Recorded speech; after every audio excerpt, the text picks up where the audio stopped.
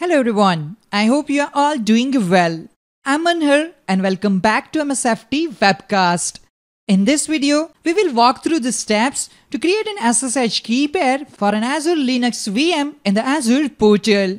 We will also cover the steps on how to use an existing SSH key pair when creating a new Linux VM in Azure. If you are running Linux virtual machines on Microsoft Azure, using SSH keys is the most secure and efficient method for remote access management. SSH keys act as an electronic ID card.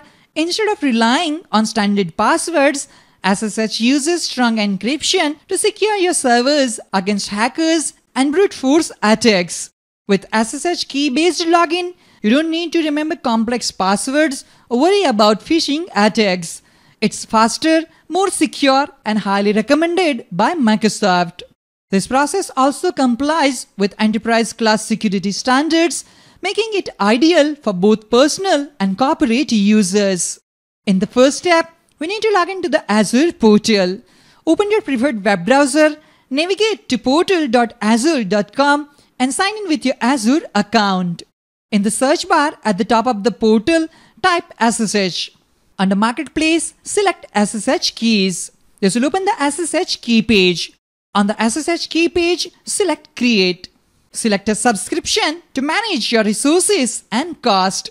In Resource Group, select Create New to create a new resource group to store your keys.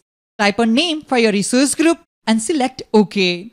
Select a region to store your keys. You can use the keys in any region. This option simply determines where they are stored.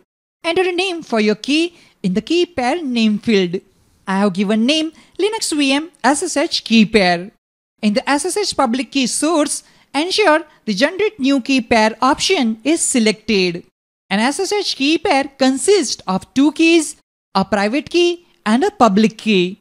Generally, you place the public key on the Azure VM or any server you want to access. The private key stays securely on your local machine and should never be shared.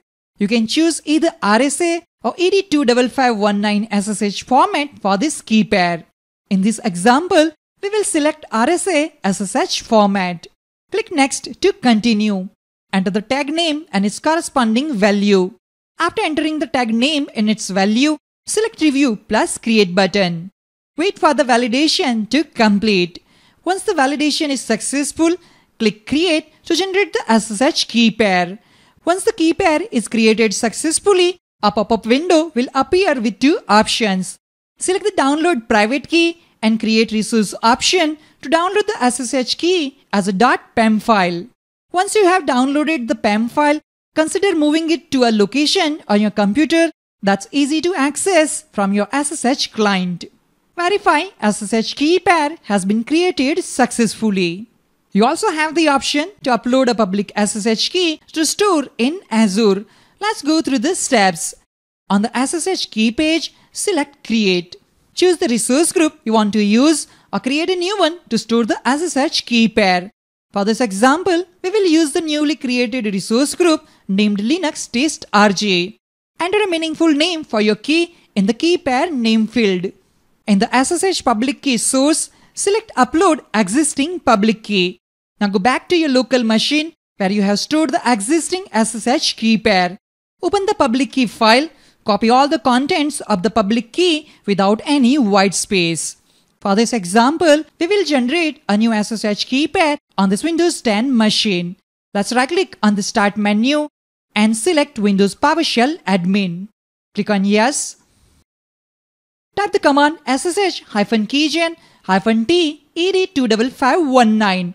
Here, ed25519 is SSH format for this key pair. Press Enter key. Now specify the file name in which to save the key.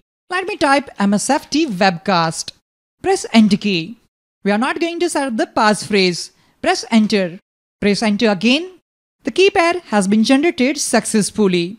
Open File Explorer. In our example, SSH key pair are stored under System32 folder. Let's access it.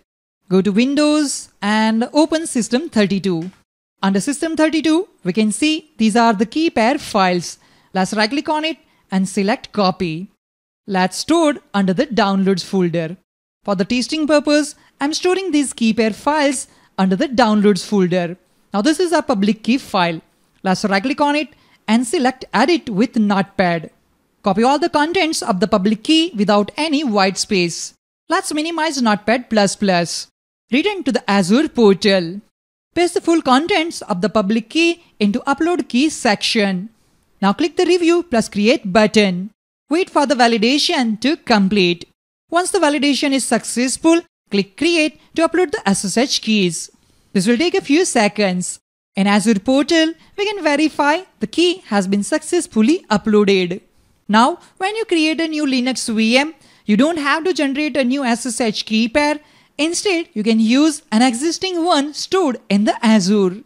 Go to the portal homepage. Click on Virtual Machines. Click on Create and then select Virtual Machine. Fill in the basic details such as Azure subscription, resource group and virtual machine name. Set the administrator account authentication type to SSH public key. Enter the username for the administrator account. For the SSH public key source, this time select the Use Existing Key Stored in Azure option. This will allow us to use our existing private key for the new Linux VM. From the drop-down list, choose one of the stored SSH public keys in Azure to use for the VM. The username you set for the new VM doesn't affect the SSH key pair. I won't show you the remaining steps as you are already familiar with the process of creating an Azure Linux VM. Let me close this. Click OK. If you need your public key, you can easily copy it from the portal page for the key. Just list your keys, then select a key from the list. In the search bar at the top of the portal, type SSH keys. Under Services, select SSH keys. This will open the SSH key page. Select a key from the list. The page for your key opens and you can click the Copy to Clipboard icon next to the key to copy it. In this video, we covered the steps to create an SSH key pair and how to upload an existing SSH key to Azure. We have also covered the steps on how to use an existing SSH key pair when creating a new Azure Linux VM. That's all for this video. I hope you found this video helpful and informative. If you have any questions or comments, feel free to leave them below. Don't forget to like and subscribe for more videos on Microsoft Azure and other Microsoft related topics. Thank you for watching and I'll see you in the next video. Have a great day.